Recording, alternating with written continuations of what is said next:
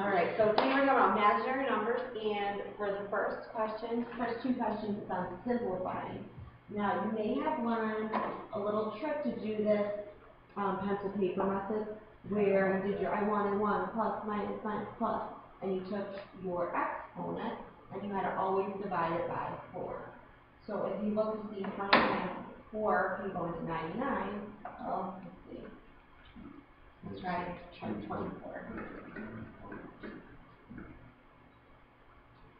Wait, sorry, 4 is 99. 4, there we go, 96. That was a little bit better. Okay, so you go in 24 times, and then the big thing is that you figure out what your remainder is. And so we put 96. We subtracted the remainder would be 3, and that tells you that we should use this little I cubed, which is really going to be a negative I. Now, you don't have to do that every time. I would actually use a calculator. It's way easier. So when you do your calculator, and this, we do this process, some calculators are different than others, but this will work for everyone. We go to the math key, go over to NUM, and go down to choice 3 where it says I part. This kind of gets your calculator in the mode to do imaginary numbers. And to get the I, you do second period, and then you do caret, and then you do I.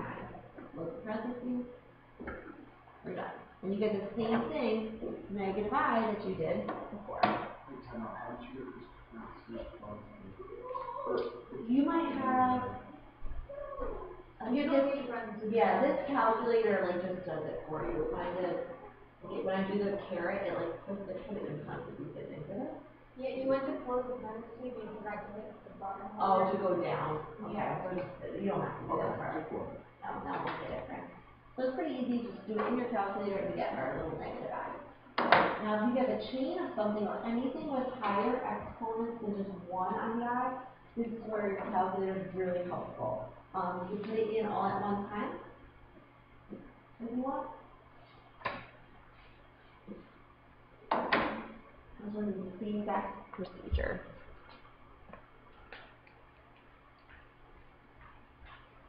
Is that a negative 4 or just 4? Minus 4. There's subtraction 4.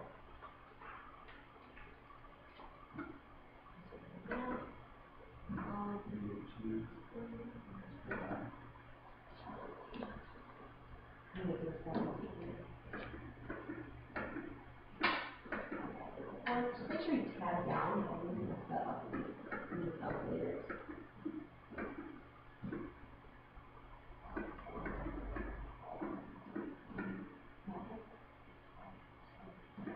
Oh, it probably will.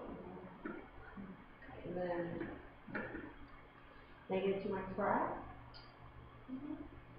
I think I put a negative next to 4 in the bottom.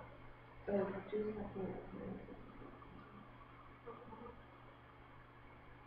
Oh yes, you did. That's what it was. So if you go back and just delete that little part, it should give you that. Negative 2 minus 4i. So that's really easy. Use that math now I part key. Much better. No, but wait, why is that really different? Yeah, that should be done. Is it part? Yeah. I just put it in again. I'll just write it. Okay. All right. Now, the next one will be really easy. Once in a while, you get something like this. Just make sure anytime you see a negative under the radical, we cross it out, and we put an I in front. So what it becomes is 2i radical 50 minus 3i radical 8. And then you want to break them down. So it becomes in like, what's the biggest surface square that goes in 50? 25 and 2. Yep. You guys remember operation? Multiplication of 10i radical 2. Perfect. Same thing here. 4 and 2. 4 becomes 2. 2. So our final answer, make sure when you guys are looking to add and subtract radicals, you need to have the same number under the radical to do so, which we do. So 4i radical 2 should be it. You have more real stuff in here? This is gonna be okay, and the last little one on the front page is you might get some kind of operations with I. Just make sure if you are subtracting a whole quantity, though, what do you guys have to do with that negative? Good, distributed through, nice job. So whether you do copy, change, or distribute this negative through, make sure you guys remember to apply it. So it becomes 9 plus 2I, then if we distribute it, yep, and then minus, good. And then from here, since we're now adding or subtracting, we want to look for some like terms. Good job, Andrew. Got it. That's the 3. And then just about the I, the imaginary part, and 2I. Perfect. Good job. So far, so good? We'll probably do like one imaginary question. Not a big topic. They've had a lot of this stuff come up lately, like on multiple choice. It's super easy. These are ones you have got to make sure you get right. But they just straight ask you, what's the conjugate of this? It's the only thing that you change. Yeah, but only the middle changes. So we only change. Yep. That is sign. And the middle. Or conjugate. Correct. So really easy. So only this middle part is going to change. So it should still be negative 2 minus 3i. Just make sure you're careful when you pick up the one question. on your test. I can multiply. Oh, your parabola? Or your area of a parabola? Parallelogram, yeah. We're not even talking about that. Alright, so some of these, I think probably 4 and 5 are the ones I see the most on your exam, like recently. When you guys are doing product of 2 terms, or a binomial times a binomial, what are you guys going to have to do with that? Well, the only thing first and last, these are conjugates of each other. Oh, it goes down. Yeah, because FOIL, yep, we're FOIL. It's the first outer and the last. So first, outer, inner. Make sure you watch your sign. Especially with the last, but that's where we always get stuck. Squared. Cross it out. Negative 1. Good job. Let's try to remember that. How's everybody's FOIL? Good. Okay. And you're right. Whenever we see an I squared, this comes up a lot. We want to cross it out, and it's like you're multiplying by a negative 1. That's what this whole thing. Alright, so we're going to smile. 33. You got it. Good job. That's 4i. Awesome. Big start. Let's remember that little I squared, or even if you guys did something where you got an I cube or with an I to the A, you always want to reduce it.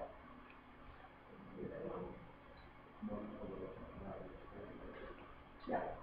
Good job. Because I is like that radical negative 1, we can't have the I in the bottom. So if we have 2 terms, we need to multiply by the conjugate.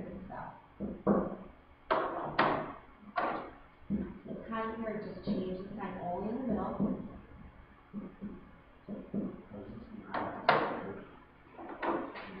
And the bottom, like down here? Yeah.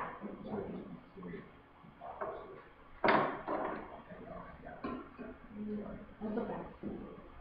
Alright, so we distribute through the top, you get 6 minus 9y. Now on the bottom, this would be a case where if you want to do a whole FOIL, you can, but since these are conjugates, you just have to do first and last.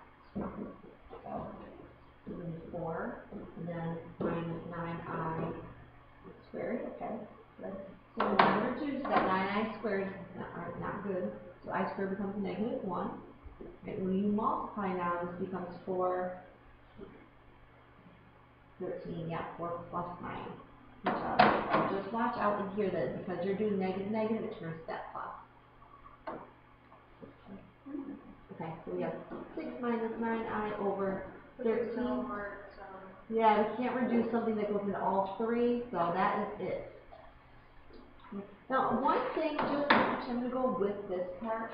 I mean, we can see the right answer here. They don't say anything, where's it here, about a plus bi form. But you guys remember if they did want something like a plus bi form? But you guys had to take the 13 and put it underneath those parts. So it was like 6 over 13 minus 9i over 13. So just watch out for that. If they say anything about a plus bi, you take it and you split it up if they do ask you for that. The one you just leave it like that? What is it, A plus bi? Yeah. A plus bi form. Yep. And if, I mean, if you could reduce some of these, then you could reduce parts of it. But they don't say anything like that. But usually they'll tell you leave an a plus bi form. And then, okay. Yeah, I don't have 6. You want 6 on the paper? No. No! Oh, curses. Okay. It must have like, That's fine, I don't have 6. you know what? You can even do this part. Just write this down. Sorry. Okay. So in the sum of 4 plus 5i and negative 3 minus 7i is represented graphically, what quadrant does this sum lie? So they like this kind of stuff too. So sum. So can't you just use regular graph data? No, you can't graph it in there. You can't like graph them. But what it's asking is if you took these two things, right, and you add them together, that should be your first step. What would you get?